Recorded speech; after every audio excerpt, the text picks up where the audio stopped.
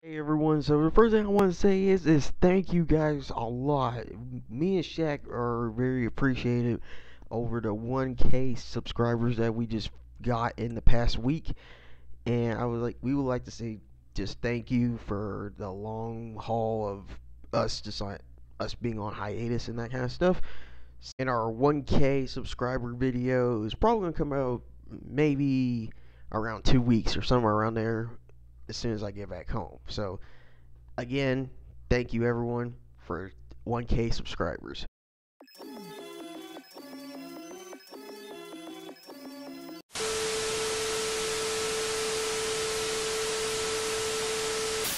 Welcome back to my after watching. Now this time I'm going to be doing something different. Usually during my after watching or after reading is anime and manga related, but since we became a anime, manga, and cartoon channel, I decided to do something different and go with a show I've been binge watching this past Christmas break while I was out from school, and that is Star versus the Forces of Evil. I gotta say, Star versus the Forces of Evil, it's gotta be one of the greatest shows that I've seen coming out of Disney Channel since the 90s. And I watched a lot of cartoons from Disney Channel. Like from my favorites like Kim Possible, The Weekenders, Recess, Brandy and Mr. Whiskers, Goof Troop, Buzz Lightyear, American Dragon, Jake Long, Lloyd in Space, Emperor's New School, Lilo and Stitch, Dave the Barbarian, The Proud Family, Phineas and Ferb. Star vs. the Forces of Evil has to be like one of my... I gotta put it in the top 5 for Disney cartoons because I haven't seen nothing this good since Kim Possible, and when that ended, like around when I was in middle school or the start of high school, I was disappointed. But Star versus the Forces of Evil, I gotta say, mind blown. Like this new generation of cartoons that came out like in the past 2 years have been lit. Like you got your Star versus the Forces of Evil, and then the rest you got your Loud House, you got Steven Universe, you got Rick and Morty, and you got We Bare Bears. Star versus the Forces of Evil, this has the combination of a storyline, action, and comedy, and very, very nice animation. Like, the art style is so good that I wanted to make my own self as a art style from the show. Now I haven't really finished it yet, but I'm still in the work of progress of it.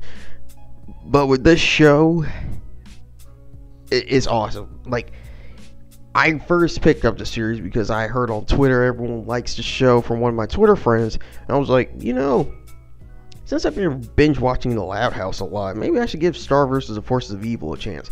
Now, I haven't got on Disney Channel in a while.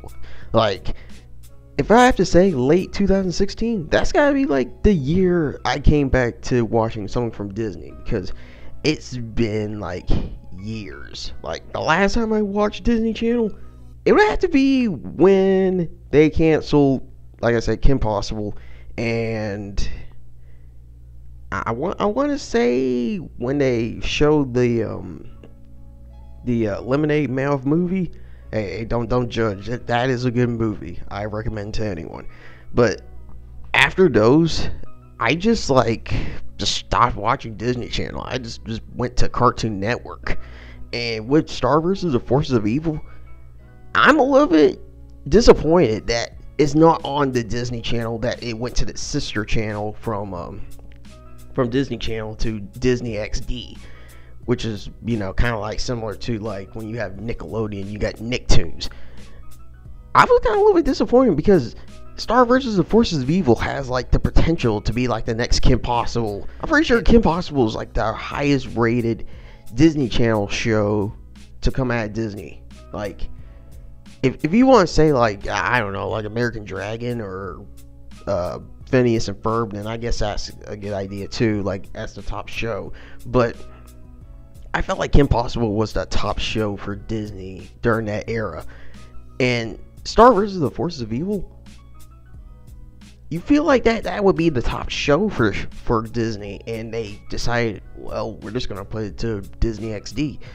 But I guess I can't compete with corporate ideas, but luckily it's doing great on Disney XD, and now it's getting picked up for a 3rd season. So I have to say, the storyline to Star versus the Forces of Evil, has Star going into the human world. And pretty much she's trying to just control her magic and get better at it, but basically in the human world. That's kind of bad parroting there, saying oh, we're gonna just put all the disasters on the human world instead of in our world. So I was laughing when she first got her wand during the first episode, but there she just meets Marco, who she's staying with while she attends high school and controls part of her powers. And you got all your villains coming in. I'm pretty sure they got the only one main villain, Ludo or whatever his name is, and basically trying to steal the wand and plot. And without spoiling anything, something really major happens in the middle of season 2. But I'm not spoiling anything there. So yeah, you got your story, you got your plot progression. It's kind of like somewhat of Gravity Falls, but which don't rant on me on this. I have not seen Gravity Falls yet. Like I said, I haven't watched Disney Channel for a long time, until last year, late of 2016. So I might pick up the show one day. Maybe I'll talk about it someday. I don't know. But I heard it ended and had 2 seasons or something like that. But I'm not 100% sure. So I just gotta say, with all the episodes I've seen from Star vs. the Forces of Evil, I gotta say, it is a great show, and I would recommend it to anyone who wants to watch something like this, that you get the vibes from anything from the 90s. I wish that Star vs. the Forces of Evil was around in the 90s, because I know I would really got into that when I was a kid. But seeing the show now, I'm into the show. It's really good. It has great animation. It has a great storyline and cool characters. I gotta say, I wish it was on the Disney Channel instead of XD.